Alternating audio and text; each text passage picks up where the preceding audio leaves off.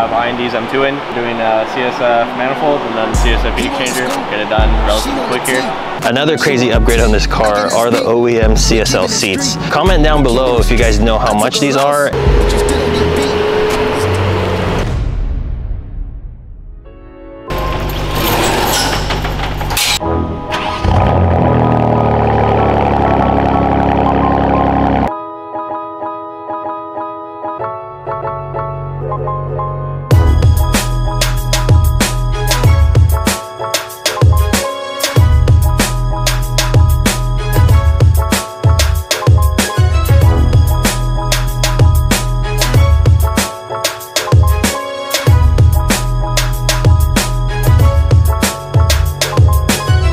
What's up guys, I'm Anthony, work here at StudioRSR, I'm one of the techs. We have IND's M2 in, doing CSF Manifold and then CSF heat exchanger.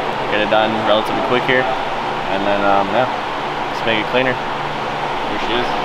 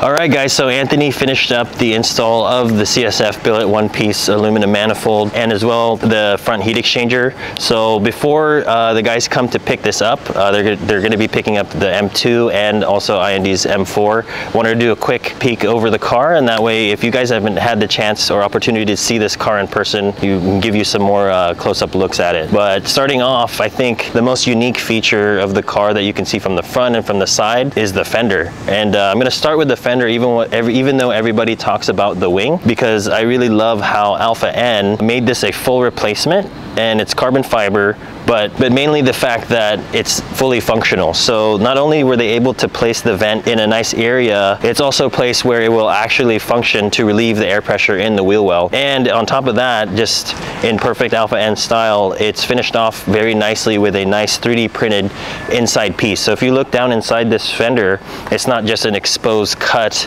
or exposed chassis or plastics. It's got a nice 3D printed cup shape to help with that aero.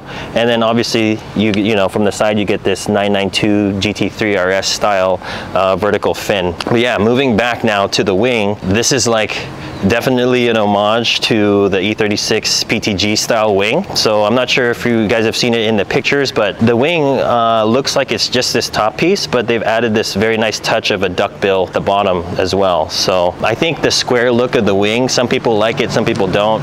I think it works on this car because the car overall is a squarish kind of car, which I think is an homage back to the E30 M3. I think this is the modern day E30 M3, just because it's a two-door, it's a lot smaller than all the other models that BMW have right now, like the G82.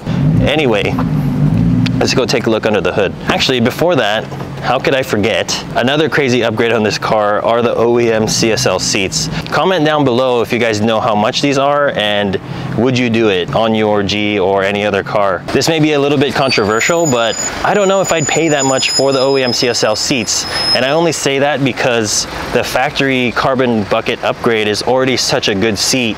Is this seat that much different besides the fact that it says CSL? But yeah, this is actually more comfortable than the factory carbon buckets, having had the chance to sit in these.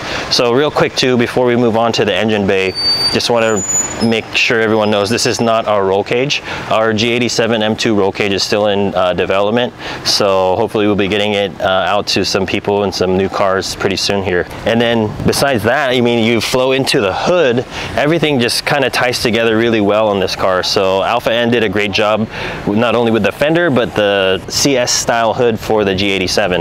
So this placement of where the vent is at is right over the cooling area that's needed for the cartridge. But yeah, anyway, let's go take a look under the hood. But yeah, I mean, as soon as you open the engine bay, it's just a plethora of carbon, which is, it's very striking. So this car has the full suite of Venturi upgrade parts, the intake, the cooling plate, the engine cover, ECU cover, and luckily IND was nice enough to pre-cut this engine cover specifically for their build.